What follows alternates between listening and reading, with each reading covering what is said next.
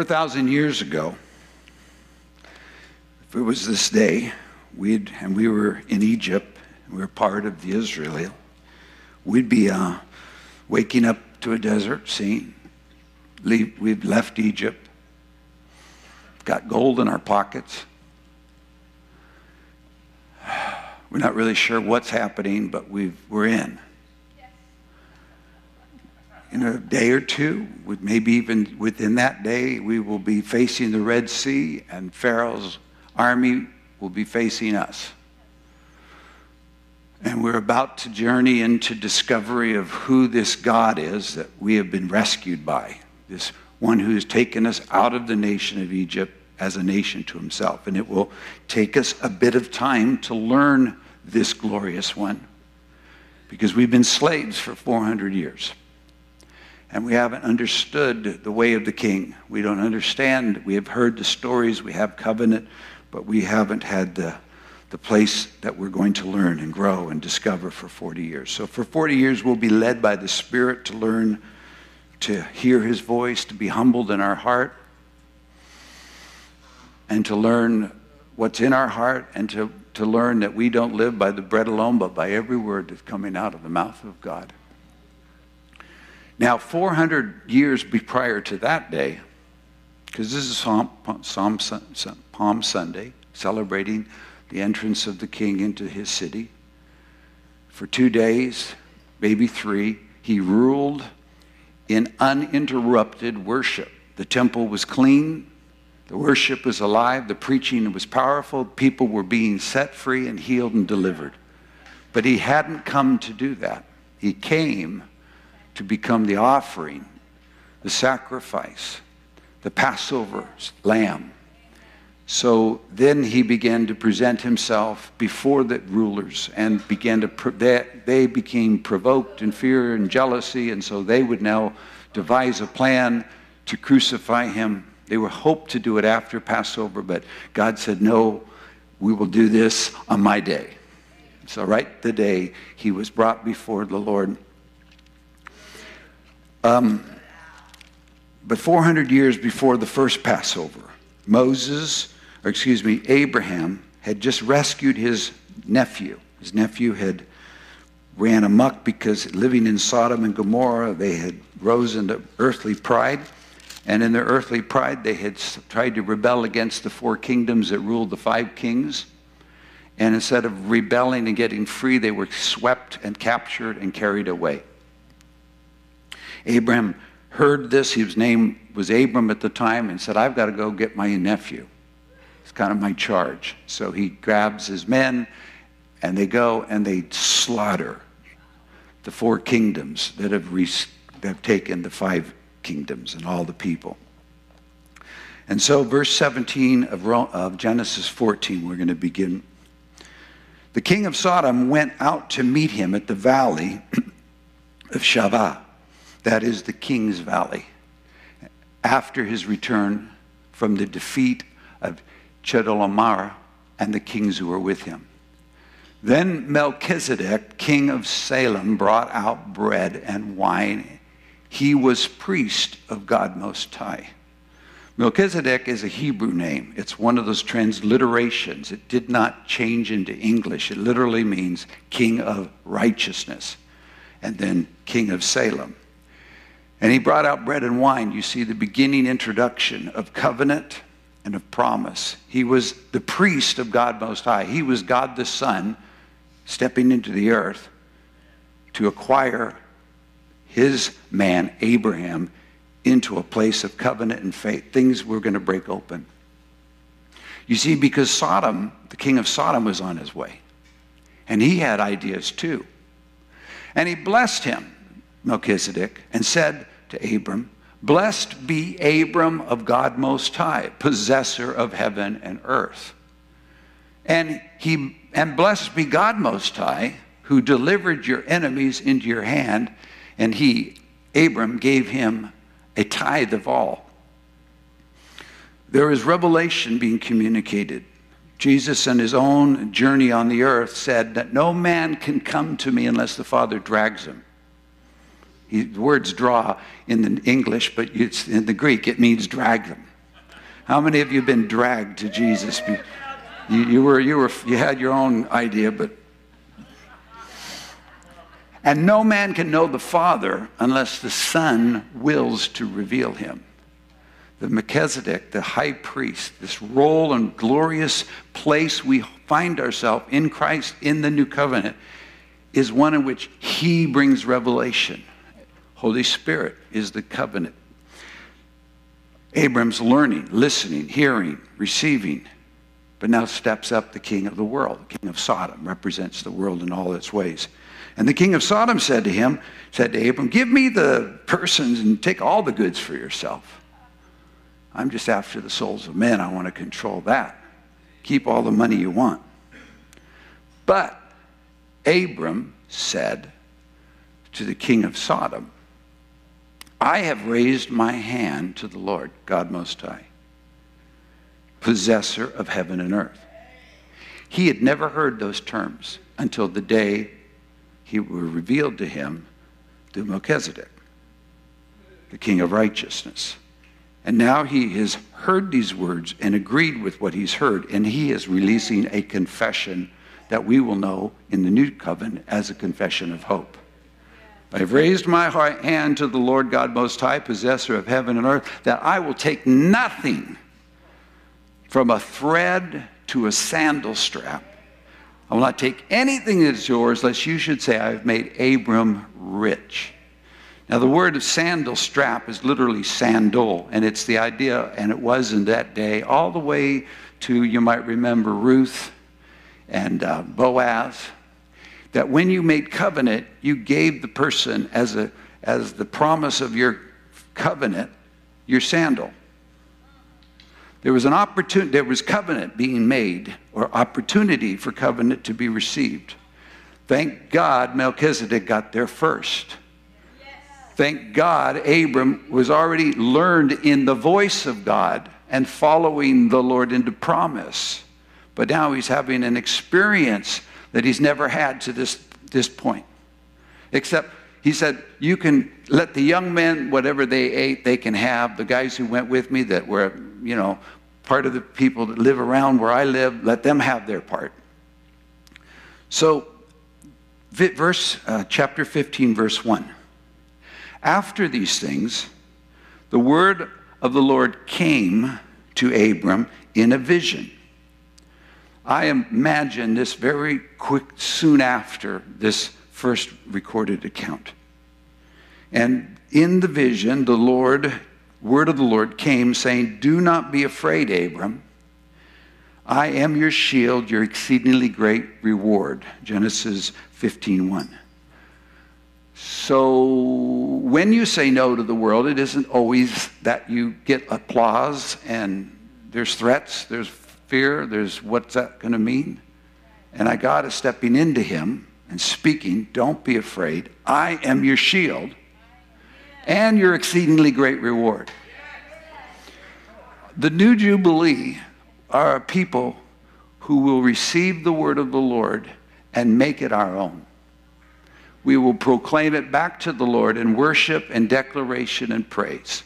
We will not be so worried about where it is on the outside as it is on the inside.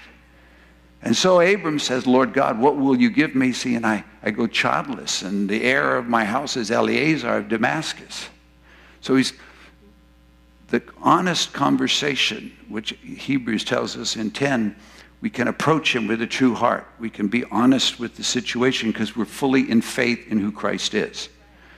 And therefore we can allow honesty in a conversation. What am I going to do? I don't even have a kid. Abraham said, look, you've given me no offspring. And behold, the Lord came to him. The new Jubilee in the kingdom of God, in the righteousness of the Lord, in the spirit of the new covenant, will be ones we are encountering the Lord. We have in experiencing him, we're following with him, we're entering into the voice. The Lord then says, behold, the word of the Lord came to him. He's already in a vision. Now we're not stopping because we can't get where we're going within our own resource. We're just communicating where we are. But when God comes and says, that's maybe where you are, but I'd like to show you where I am. You need to hear me. So the Lord came to him saying, this one will not be your heir, but one who comes out of your own body shall be your heir. The more we press in, when we search for him with our whole heart, if we're a people that are in pursuit, we will find that every place that's a barrier, an obstacle, a place of death, destruction, if we'll just be honest with God, he'll say, that may be so, but that's not the way it ends. I've got an inheritance I'm bringing you into. So he brought him outside. Hallelujah. We got brought outside 2 different times this year because he wanted us to see something outside that we wouldn't see inside in the old mindset. He said, now look toward heaven. You don't look to the earth to find your help. The help is not in the earth. Our help is in the name of the Lord, maker of heaven and earth. He said, look toward heaven and count the stars and see if you're able to number them. And he said to him, so shall your descendants be. He's allowing vision. You see, we're going to the origin of everything in that, what we know to be Abraham, the father of faith. Where did this faith fully begin? What was happening? What had he learned to give place to? One thing, to follow the Lord, to the voice of the Lord, to hear what God's saying, to not disregard it because of the inability that he could do to produce it. But he had followed, and there he was. And he says, now, look, that's your descendants. And then verse 6, the first time the word faith or belief is used in the Bible. And he believed in the Lord. And he, the Lord, accounted it to him for righteousness. The word believe there is such a pregnant word. You could almost, and I think I like, he trusted. He surrendered his outcome to the promise maker. He believed in the Lord. You see, the new Jubilee isn't trying to get promises fulfilled. The new Jubilee is trying to get to the promise maker. And our confidence is in the Lord. He is our hope because of who he is, not because of what he said. We have confidence in a fulfilled promise because of the one who made the promise, not because of the promise that we're legally forcing him to have to do because we don't really trust him. No, we trust him. We trust him. We trust him for fulfillment of everything he said, and everything he said we receive. Therein is righteousness. Therein and never will be righteousness apart from that simple relationship. So he said to him, the Lord sees faith. The Lord says that's righteousness. Now the Lord's talking. Because when he sees faith, he starts talking. He starts expressing. He starts expanding. So the Lord said to him, I am the Lord who brought you out of Ur of the Chaldeans, somewhere around the middle of Iraq today, to give you this land to inherit. Yes, you were up there in Turkey until your papa died, and then I brought you down here. I came to give you this land to inherit it. And he said, Lord God, how will I know that I will inherit it? It's not unbelief. This is, I want to walk in covenant understanding. And so the Lord said to him, bring me three old heifer, cow, 3-year-old female goat, a 3-year-old ram, a turtle dove, and a young pigeon. And then he brought all these to him, and Abraham cut them in two down the middle and placed each piece opposite of the other, but he did not cut the birds in two. This is ancient covenant between tribes and people and men. This is something that Abram's understanding that God is about to enter into a covenant with me. So he follows the prescribed fashion. This was done, it's historic. It was done in Jerusalem amongst the elders right before the destruction of Jerusalem. It says, and so he's done what he's done. He had a vision experience through the night. Now he's up in the morning. He's put the covenant in place. And when the vultures came down on the carcasses, Abram drove them away.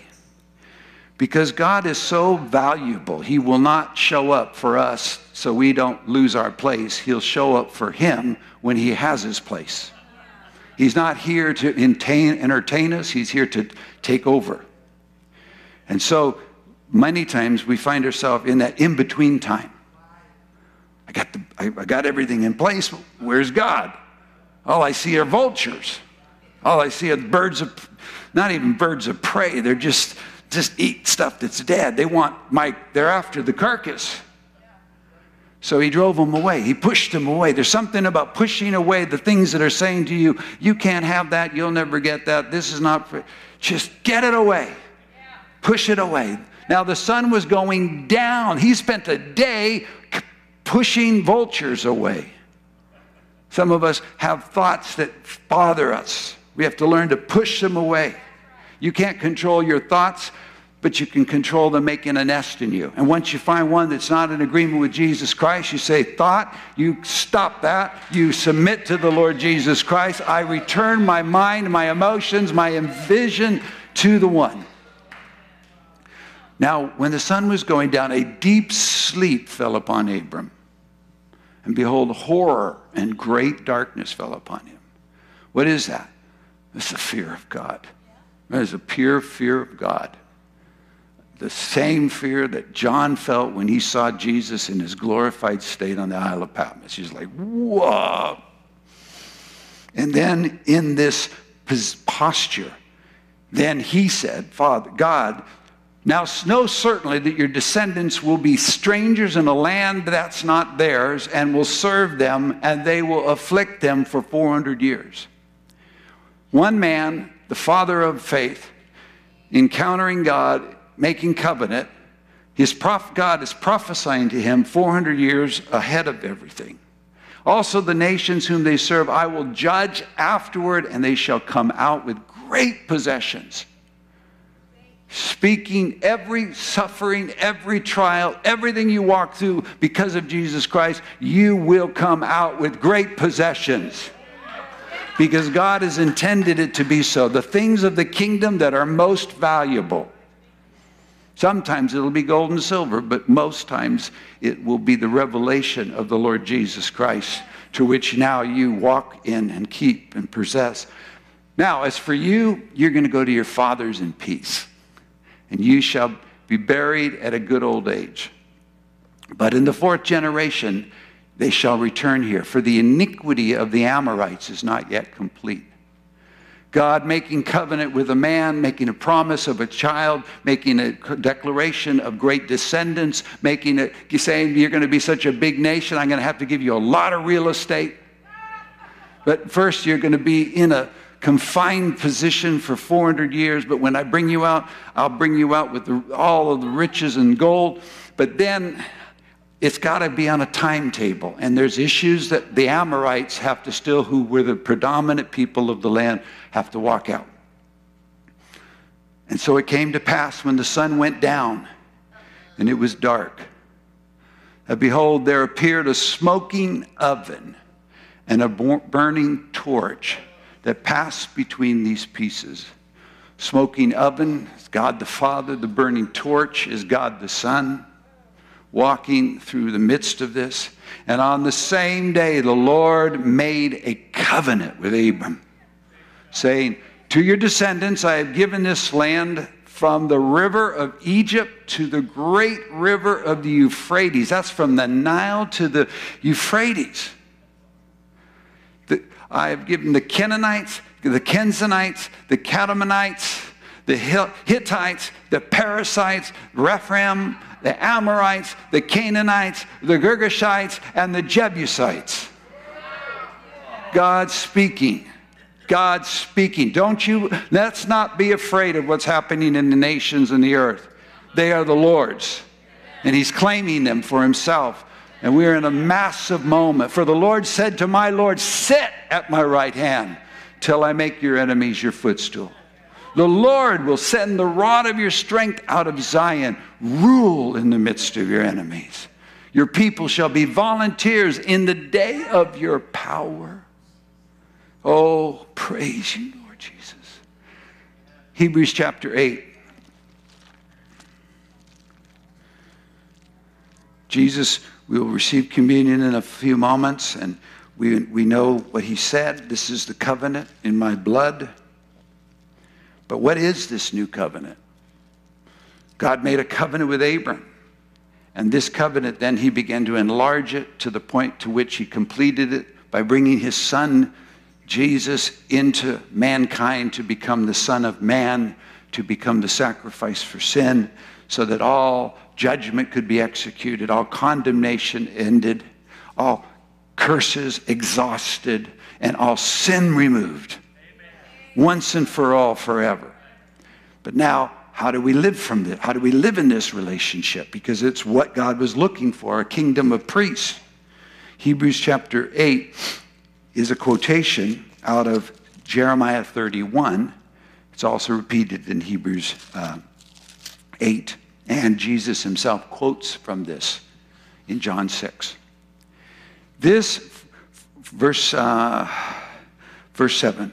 For if that first covenant had been faultless, the one that made with Moses, that brought us the law, then no place would have been sought for a second, because finding fault with them.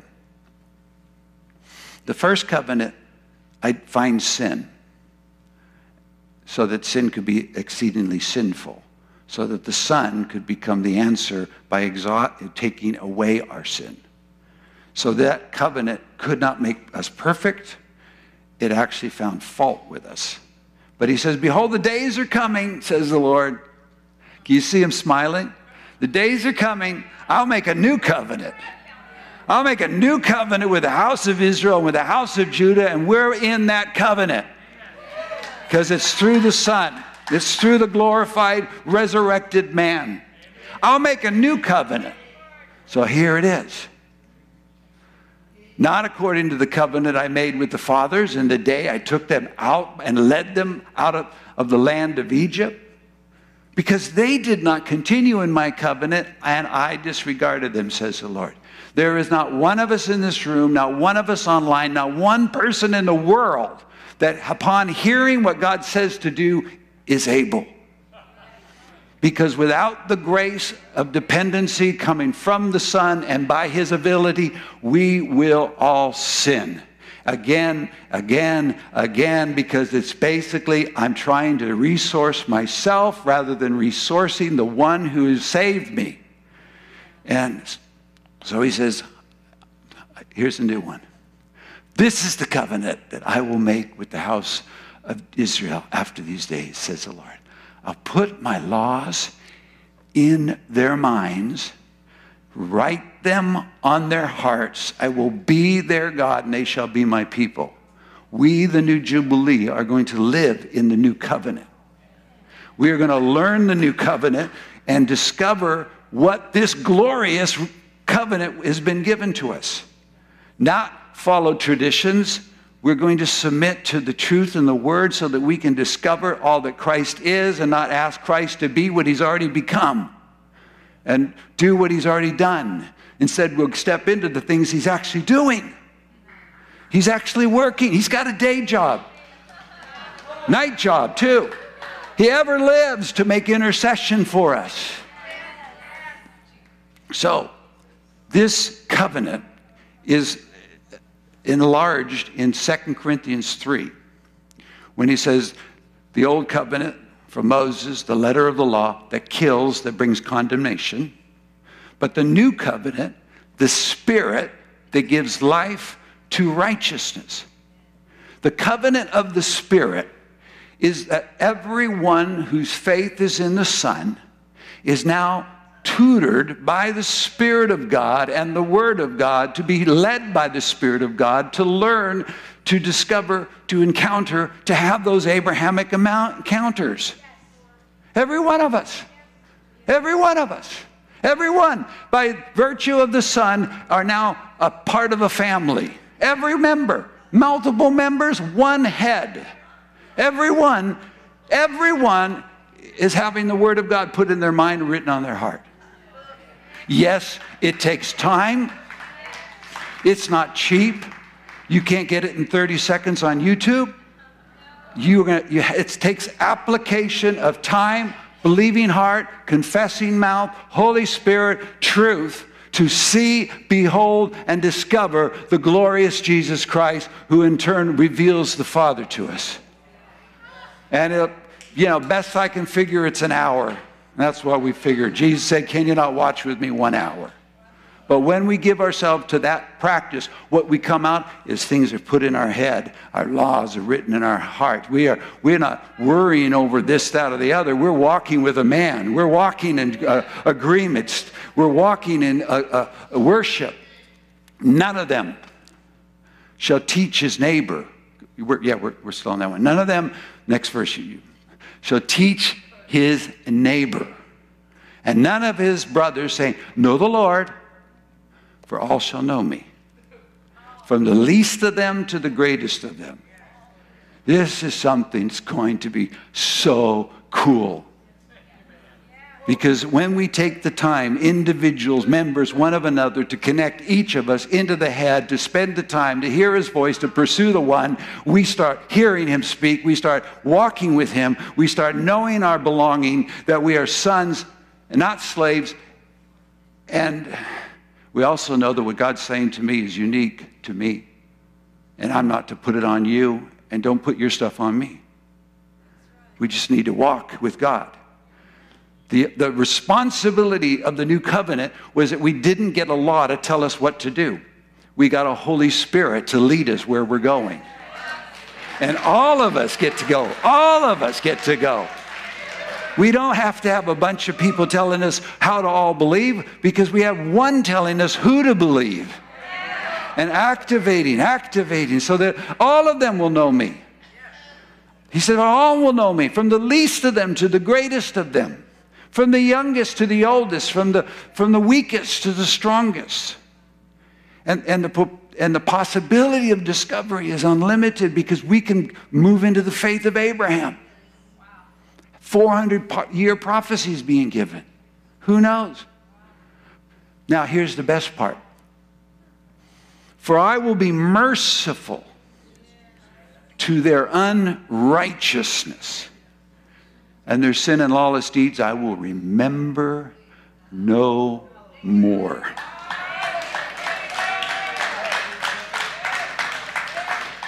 That is only possible because he accepted the offering of his Son. And his Son's offering was once and for all to deal with sin for all time. Judgment, we'll look at this. Judgment was executed upon the Son. Condemnation ended upon the Son. The curse was exhausted on this Son on the tree. And sin, all sin, was removed forever. That is now how the Father can look at you and me at whatever day I walk through and say, I see you in my Son. I see you in my Son, so I am not, all I can do is show mercy to you, and I don't even remember what you did yesterday. Imagine a life free of shame, a life free of pain, a life free of blaming and hiding, a life that's no longer having to say, oh, I've got a standard I'm trying to live up to, and please don't judge me today, because today's a worse day than yesterday, and if you give me another day, I think I can do a better job at it. None of us are doing that. We're simply saying, I am in the Son, Christ. I am known in Christ. I am loved in Christ. I'm accepted in the Beloved. I have no acceptance without the Beloved. I don't want to even meet God without Jesus all over me.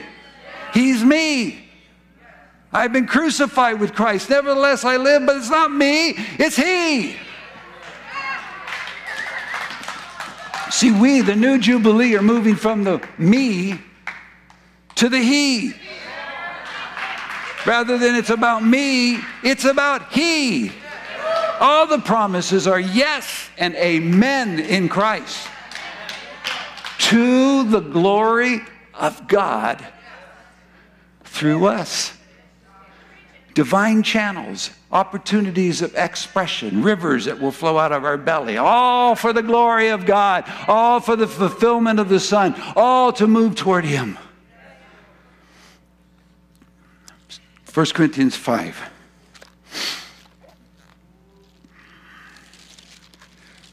So we can consecrate ourselves to the Lord, to give Him this offering of ourselves. Notice the new covenant was not made between man. It was made between God and a man. Every time we make covenant to be a certain kind of people, promise we'll always love, the closest we have a covenant that we have to really work at is the one we make in our spouse when we get married. But as far as you don't build community by making covenant with each other, you build community by everyone being in covenant with the Son, accepting their responsibility as a member of the living body to get up and pray, to study the living Word, to believe what it says of the Son, to fellowship in this relationship that cost God everything so He could have knowing us each. He does not do this work so that He can have a few people tell everybody what they need to do, and everybody can feel like, oh, whatever you told me was going to work, and therefore I don't have to do anything. Now I can blame you for nothing happening. That's stupid. He said, no, I'm going to have my entire living body alive. Every one of them is going to be growing up in the head. I'll be putting laws in their mind, writing them in their heart. I'll be opening them in vision. I'll be in a covenant of spirit. I'll be leading them by the Spirit. They will be my sons. And they won't be pushing on each other because they'll be focused on the one. And all from the one, they'll be giving away. They'll be loving. They'll be sharing. They'll be kind. And then, here He is. We get up every morning. It's a new day, new creation. No sin in this room. You may have transgressed a whole bunch. You may have been really naughty yesterday. But God says, I'll be merciful to you.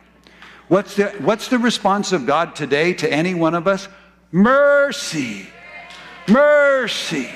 Mercy. We're not, and what's the issue if we're living in regret and way past carrying burdens from yesteryear? What's He say? What are you talking about? I don't remember any of that.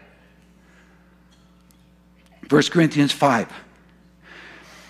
Now I'm going to shock you to show you both how powerful this is and how much the responsibility that we carry with Him as we walk the earth. It is actually reported that there is sexual immorality among you. Such sexual immorality that it's not even named among the Gentiles. That is, a man has his father's wife. And you are puffed up. Puffed up, meaning whatever.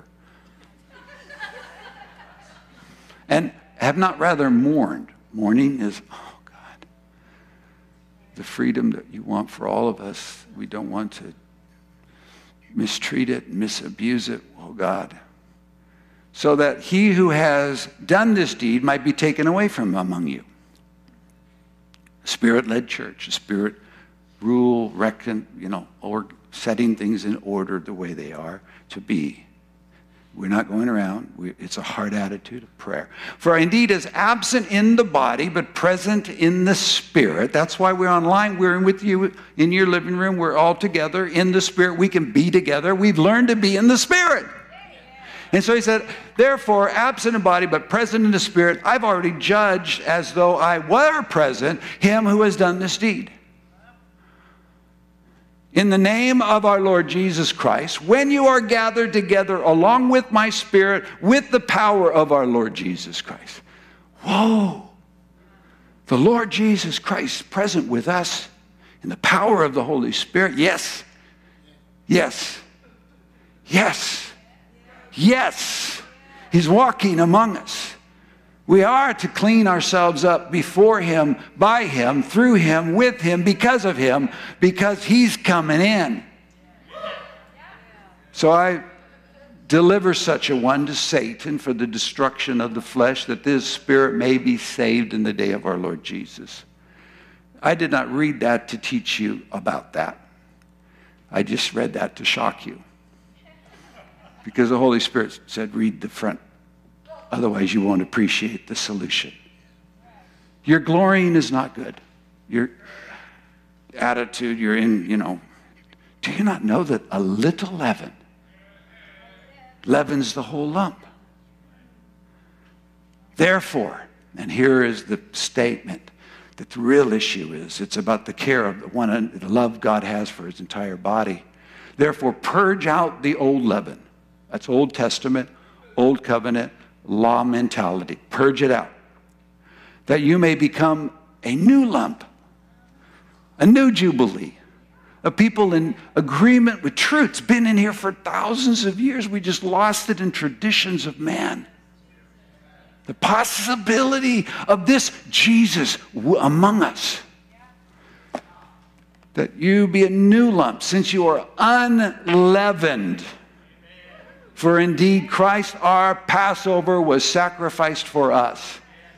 None of us are here because our sin is a lower level than those awful sins like somebody having his father's wife.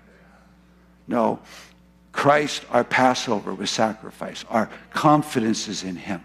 When we put our faith in Jesus Christ for what he has accomplished, what the Father did to him, what God has raised him up into, his priestly ministry, we walk away from untold multitudes of disobedience.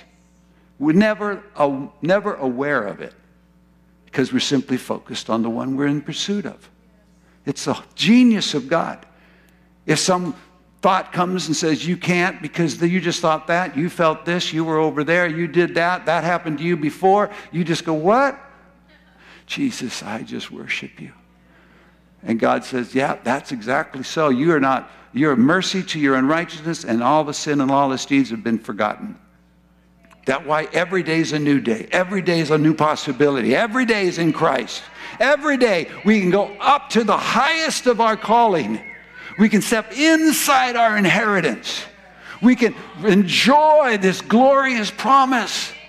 Think of it. No one's stopping us but ourselves. No one is to blame but ourselves. No one can keep us from this glorious one but us. We learn, we grow, we press in, we touch, and we learn, what does he want of me in this glorious pursuit?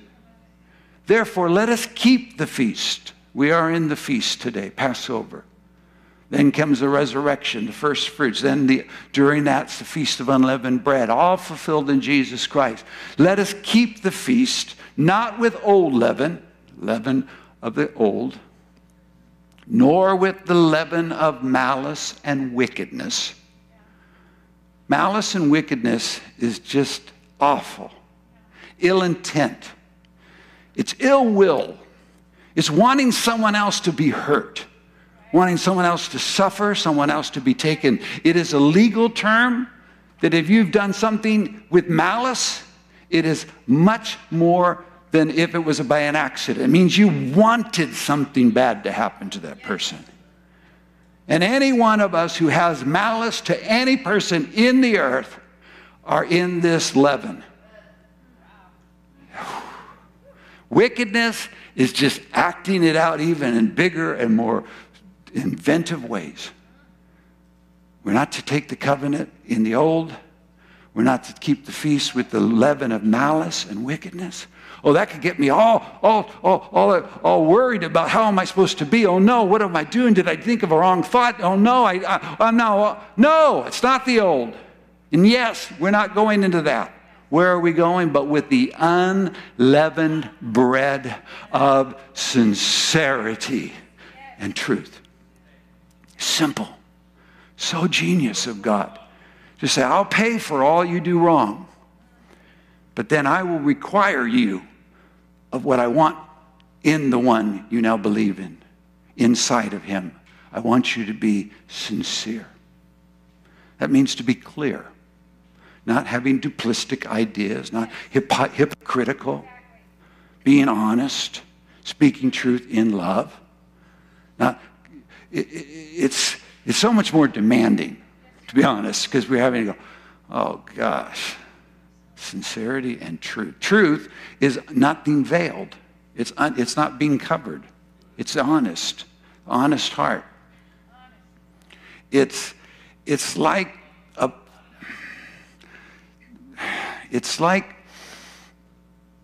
well, yes, Lord. 2 Corinthians 1:12. The Lord brought me back to this 24 years ago. We came in this building for the first time. And upon appearing, Lord had sovereignly given me a promise or a declaration or a decree to submit to. 2 Corinthians 1:12. Took a whole year teaching the book of Corinthians because I understood that even in the book of Corinthians in Los Angeles, there were so many parallels. A port city, full of influence, full of sin, full of insanity, full of opportunity, full of gifting. But this one scripture, for our boasting, Paul said, is the testimony of our conscience. You see, the reason I go spend all that time with Jesus is to get my heart sprinkled from an evil conscience. I want to convince myself of the truth by being in the presence of the one who is true. And a testimony of our conscience that we conducted ourselves in the world in simplicity and godly sincerity. No more gimmicks, no more gadgets, no more promises we can't keep. Just simple, honest people in love and pursuit, following after the one who provides for it all. He. Godly sincerity, simplicity, not duplicity, not different standards, church standard, business standard, work standard, neighbor standard. No, one standard, Jesus Christ. Just, oh, I want to behold you. Oh, I want to be in love with you. Oh, I need to follow you. Thank you for providing everything. There's nothing I can gain from what I do. It's all from you. I love you. I worship you. No, I'm not worrying about what others are doing. I'm not in competition with you. We're in completion with each other. We're in love with each other, not fear of each other. We are in love. We're going to pull together as grow up in and release out. Not with fleshly wisdom.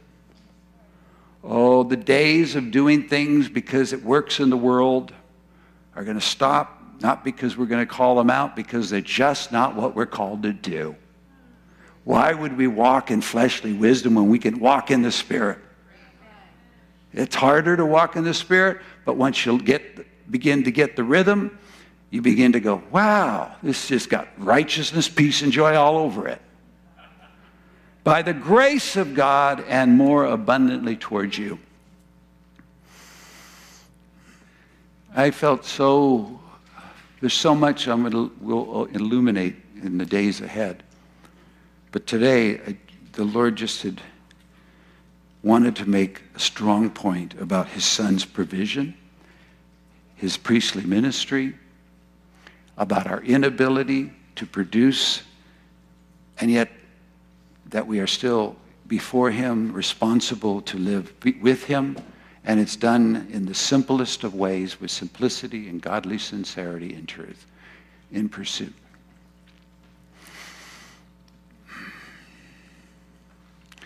When he made covenant, it was so that he could separate a people unto himself, for himself, a holy nation, a chosen generation, a royal priesthood. We would show forth the praises of him who called us out of darkness. I think the darkest thing in the earth is religion. And anything that uses power or influence to gain your will and your want. The most powerful thing in the kingdom is submission and surrender. Just as Cammie who was told by the Lord, if you give it to me, it's mine, and I can do anything. If you keep it, I'll comfort you the best I can, but I'm limited on what I can do because it's yours. Surrender, submission, belief, trust, yielding, giving room. It takes time. Trust me, you cannot just hear me today and carry it till next Sunday. You're going to have to find this word tomorrow and say, Lord, I want to bring all of me into all of you, and so I want you to have all of me right now. I'll take the time. Help me learn the way, the word, the truth. But today we're giving ourselves back to Jesus in this new glorious covenant. And he is merciful to our unrighteousness. Our sin and lawless deeds he remembers no more. And he's saying, come on, follow me. So if you'll take, after this, we're going to bring an offering to the Lord. Because Melchizedek, the high priest, our Lord Jesus today, made covenant. And then Abram gave tithes, and he received blessing. We carry promise. He carried promise, but he needed his priest to bless him. He needed the priest of God Most High to pronounce the blessing on him of victory, of triumph. And I believe today our high priest Jesus is going to pronounce the blessing on us, Jubilee. I so thank you, Lord. Lord, we know that right now what we are doing are hard issues. I know. We bow our knee, our heart. We seek your face. Turn from our wicked ways. That you, who have heard from heaven and sent your Son, would unlock through his intercession our provision of healing and salvation and deliverance in abundance. Lord, we know that your body was broken, put on a cross, hung on a tree, curses inflicted, judgment impeded, awful wrath of God all upon you, so that we could be made the righteousness of God in you, Christ Jesus. This is the new covenant we're in. We eat of your body today to be made whole of our brokenness and to agree again with truth and to walk in truth, in sincerity.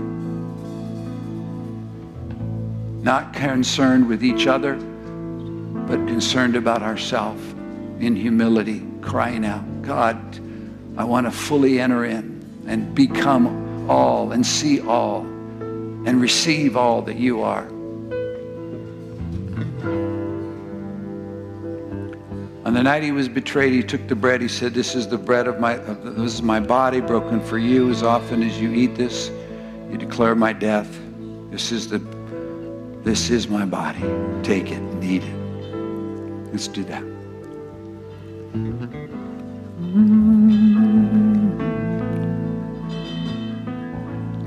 Then he took the cup and said, this is the cup. This is the new covenant in my blood. This is the transaction. This is what has changed the world forever. No man can relate to God any other way than through this blood. And once we relate to him through this blood, we are known by God in Christ. And once we're in Christ, he treats us the same way he treats Christ. He loves us like he loves Christ. He heals us like he healed Christ. He delivers us like he delivered his Son. He raises us with him like he raised his Son. He sits us with his Son because we are seated in Christ with Christ. And so together we are partaking of the new covenant. Putting the laws in our mind, writing in our heart, no longer being compelled by someone else to tell us what it means to know God, but each of us finding out for ourselves in Christ, in the Spirit, with the truth, who he is and who we are, and living in peace and joy and harmony, loving everyone. No malice, no wickedness, for whatever cause, for whatever reason. not named among us, but sincerity and truth. We take and eat, keep the feast. Let's go ahead and drink together. Holy Jesus, holy Jesus. And while we worship for a moment, I want you to receive the sprinkling of the heart with the blood from an evil conscience. And I want you to feel the water washing over your body to make it fully free. I don't care what you came in here with. I don't care what you've been doing. Today's the day of salvation. Today is a day of freedom. Today is the day we walk away from what is destructive and into the one who is life and life alone. So let's worship and enter into the Son.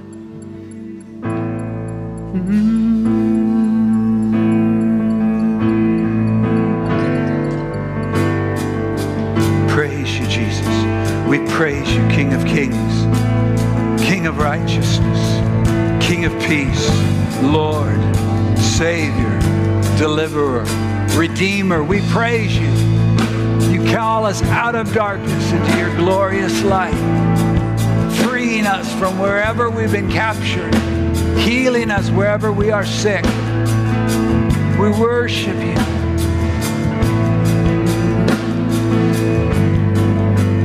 We have come to the heavenly mountain of God. We have come to the city of God.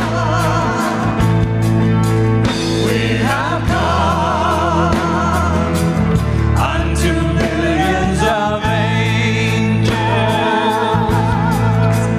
We are seated with Christ in the heavenly places. Jubilee, glorious. Oh yeah.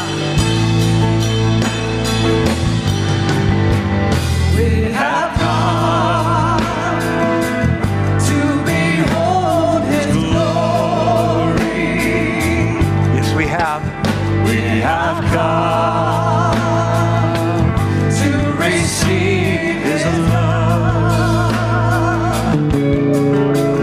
We have come to the heavenly banquet. We are seated with Christ in the heavenly places. We are living from heaven now. Oh, my soul, open your eyes to see. Yes. We are living from heaven now. Yes, Lord. Oh, my soul, open your eyes to see.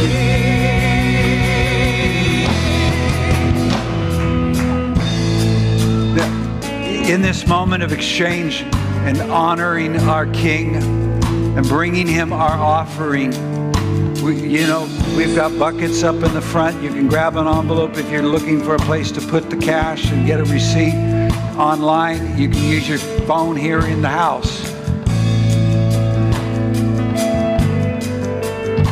There's something about the new Jubilee, giving him first place as our high priest, knowing he receives our tithes there and commands a blessing. So go ahead and minister to the Lord this great offering, this special. I believe there's something in it that God wants from each of us.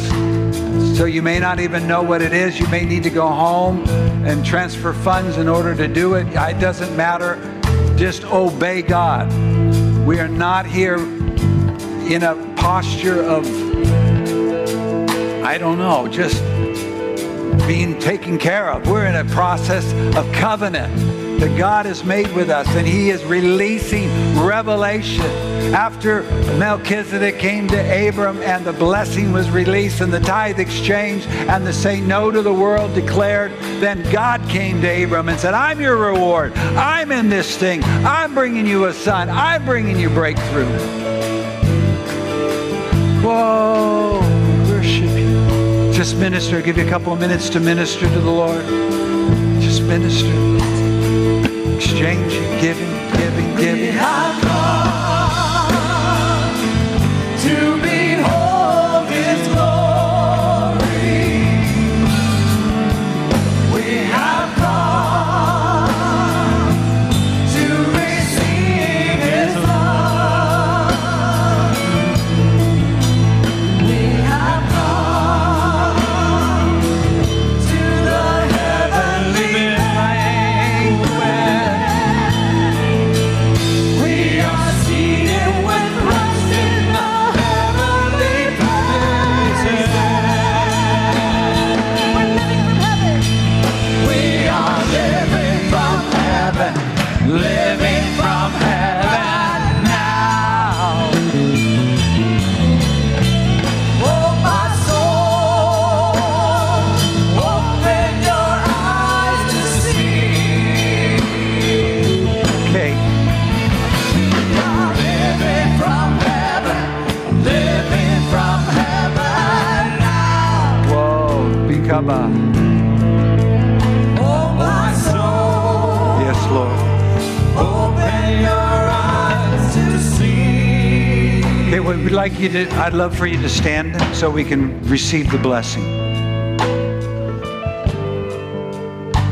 To receive blessing, healing, deliverance, salvation, forgiveness, redemption, reconciliation, reward, breakthrough. The Spirit of God is here.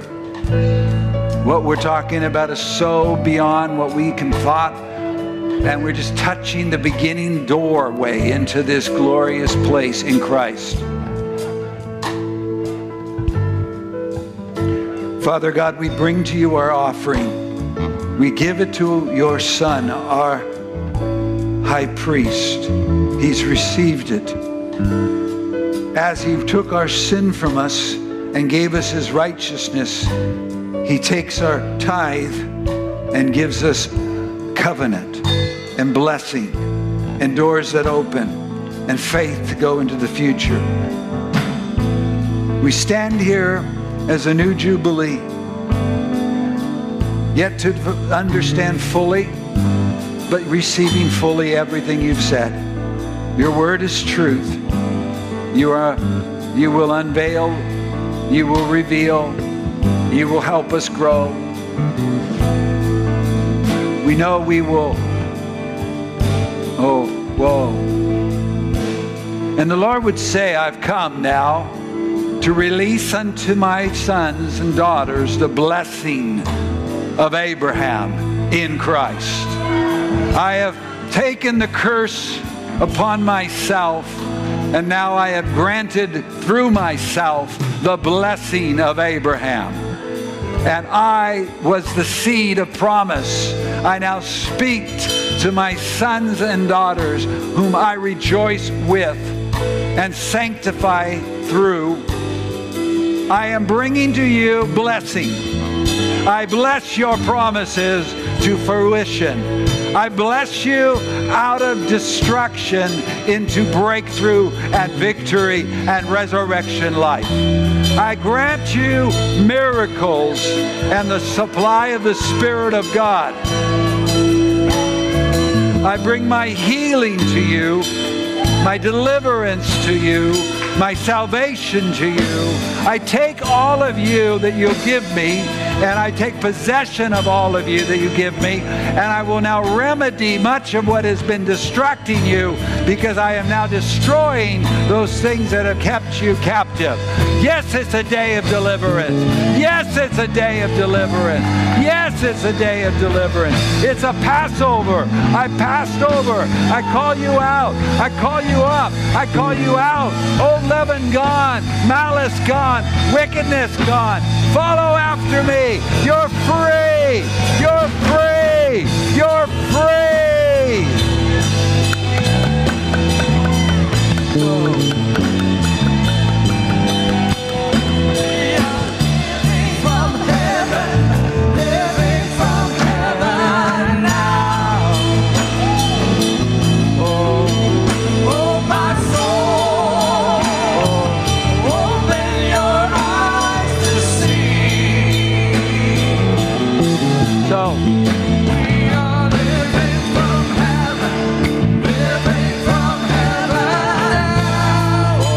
Yes, God. Yes, God. Oh, my soul, open your eyes to see. Larry and Melanie are about ready to lead us into Nations Prayer. You're welcome to come and be a part of that. Gather around the flags and join in the intercession. I believe right now that he who supplies the Spirit and works miracles among us is here. Take a moment before we go, because it is each of us reaching into the head to receive from Christ what is ours and given to us. Take a moment and receive your miracle. Receive a miracle. Receive your strength, your dunamis. Receive your healing. Receive the Holy Spirit baptizing fresh with a new language. Receive visions of the future. Receive covenant. Receive promise. Receive all sins are forgiven, all mercy to all unrighteousness. See him beginning to shower the places of unrighteousness with mercy's triumph over judgment. Mercy's triumphing. Mercy's coming. Mercy's coming. Mercy's coming. Receive mercy. Mercy. Receive the covenant. Mercy. Receive mercy. Receive mercy. Mercy. Mercy. Mercy.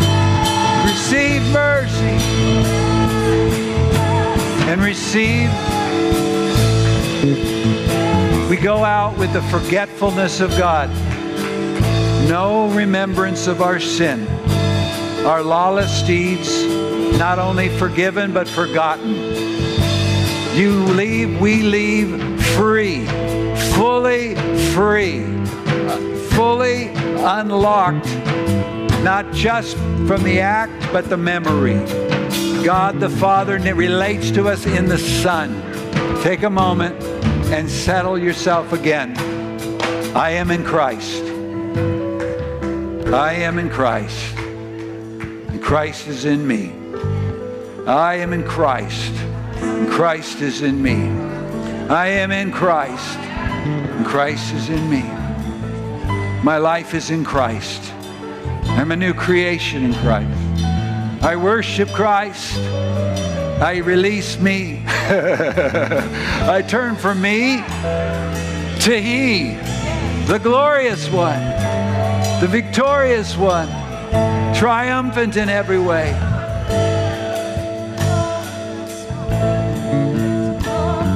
Lord, I believe that you would grant one last blessing, and we need it as we go out to be with you tomorrow.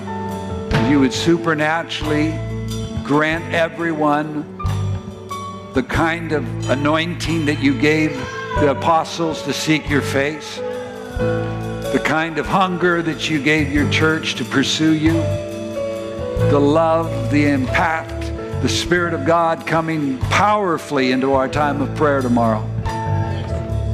And joy filling us, and peace filling us, and guarding us, and righteousness enveloping us.